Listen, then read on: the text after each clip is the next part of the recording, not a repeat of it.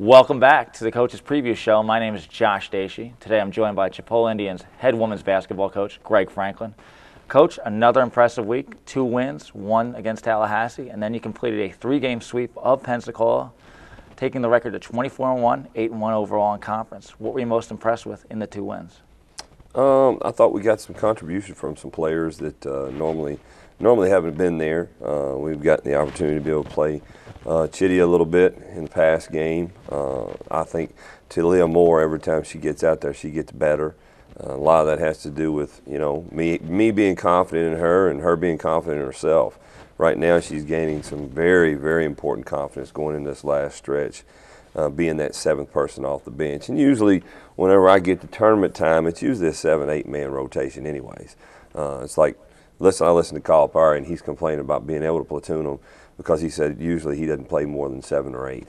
Well, you know what, Coach Cal, I would like to have that problem to be able to have a white and a blue platoon, but it is what it is. And one thing that the depth problem has kind of hurt us a little bit, the style of play that we play. We like to run and jump. We like to press, multiple type presses. We like to come back and get in our matchup and trap out of it. I've had to go to a little bit more just traditional man-to-man, but I think this is something that we've talked about as a coaching staff and as a team. From that 5-minute mark on against Tallahassee, where we made a 15-0 run, until the last game, I thought our defensive prowess was off the charts. I think it was some of the best I've had, just in terms of fighting screens, communication, finishing the play with good box outs. And I don't want to jinx us here. I'm going to knock on wood. Lean your head over. I'll give you a knock right there. But it has been very good, and hopefully we'll maintain that because that's going to be very important for us to get multiple wins in the tournament time coming up. Coach, in the final 3 regular season games and heading into March and postseason, who would you like to see continue to make strides? Talia Moore.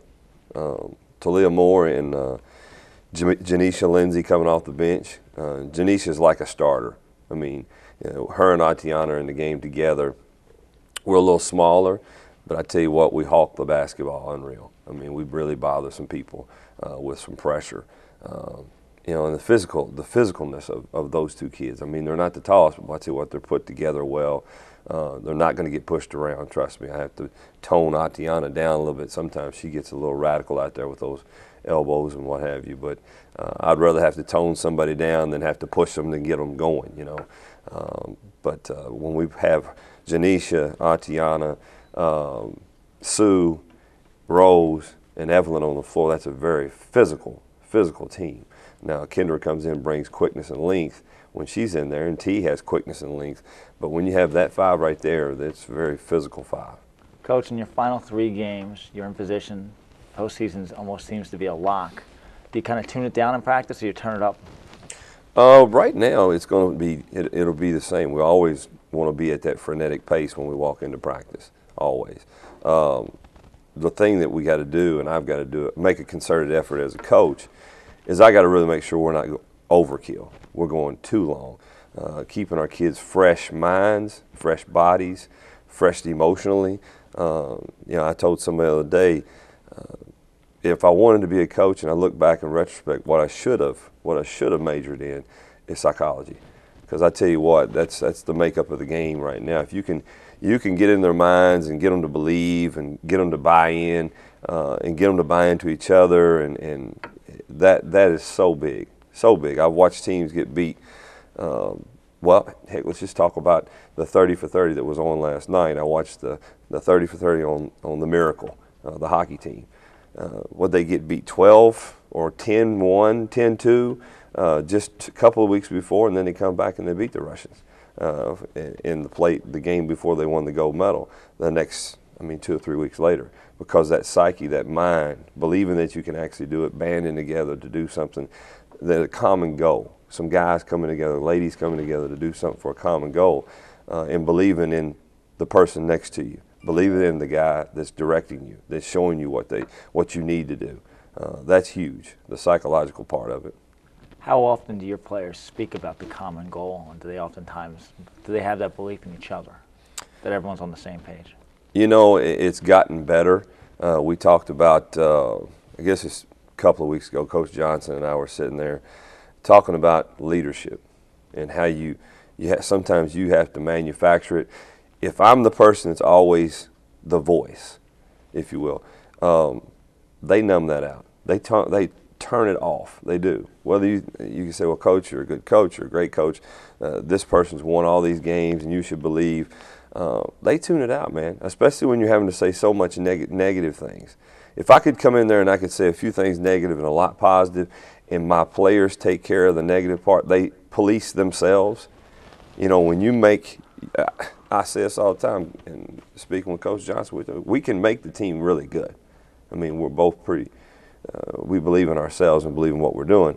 But you talk about your teammates make each other, you're going to make each other better. Your teammates make each other better, right? And that's what the teammates will make you great, So, I mean, I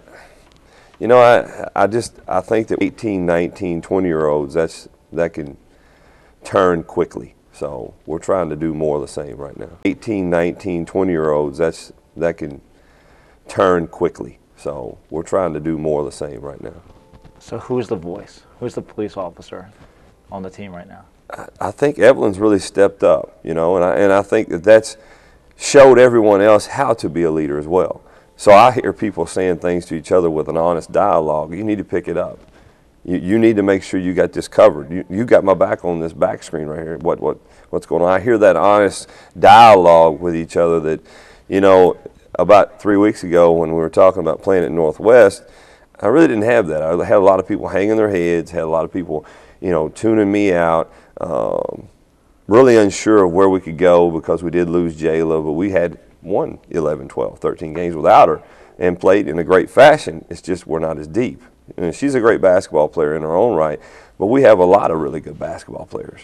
You know, I think that the more that they got it, the better they play, and hopefully we'll progress more and more because I still think that, you know, our team has to progress from this point until the last game we play. We got to keep that hunger to get better every day, that chip to win the day. I know it's a cliche and a lot of people like to use it, but it is real. I mean, it is real. And if you don't have honest dialogue with each other, if you don't say what you're supposed to say to your teammate, then you're not a very good teammate, but you're not a friend. I mean, because a lot of times it's tough love and it's tough out there to be the best.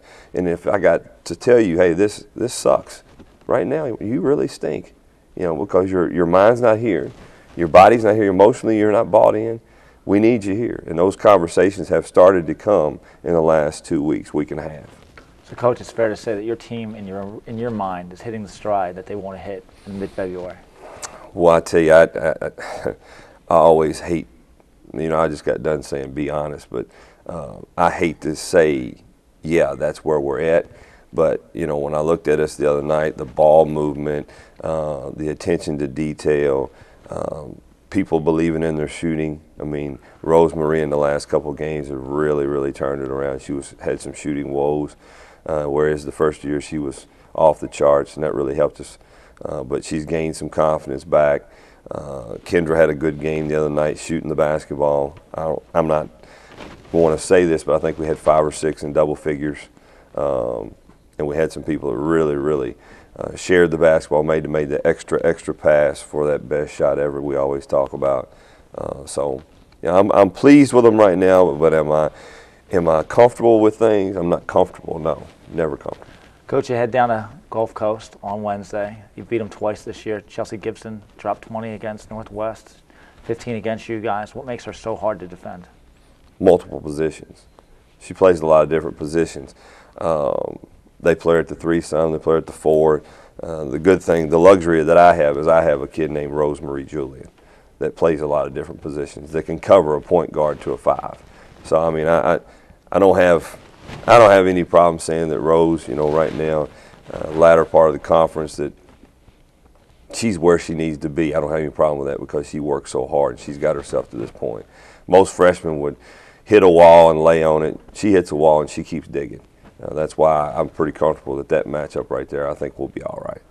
Coach, thank you for joining us on the pregame show. Good luck this week, and we'll be following. Thank you, Josh.